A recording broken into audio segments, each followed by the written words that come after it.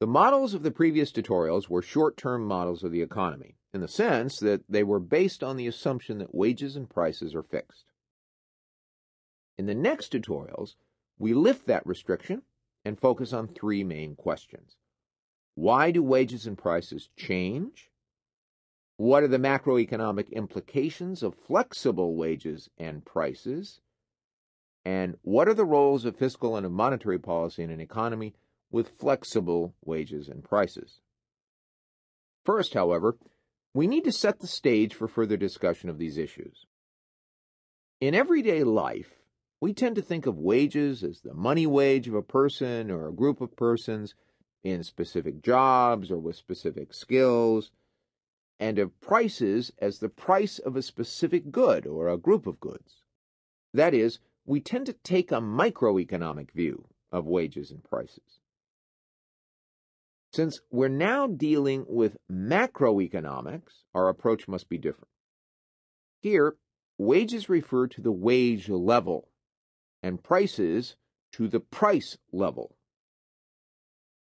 What, more specifically, do we mean by the wage level and the price level? First, we focus on the wage level.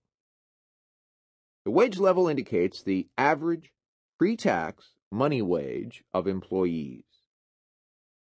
However, since there are many different wages covering a wide range from very high to very low salaries, it's not meaningful simply to compute the wage level as a simple average of money wages. To illustrate, assume that there are 100 dishwashers with an hourly wage of $10 and 2 surgeons with an hourly wage of $100. A simple average of wages is $55. Not a very meaningful figure, since it doesn't reflect that there are 50 times as many dishwashers with a $10 wage than there are surgeons with a $100 wage. To adjust for this bias, we compute the wage level as a weighted average of money wages, where the weights are the relative share of employees in different pay grades, or in our example, that is, or a wage level of $11.80.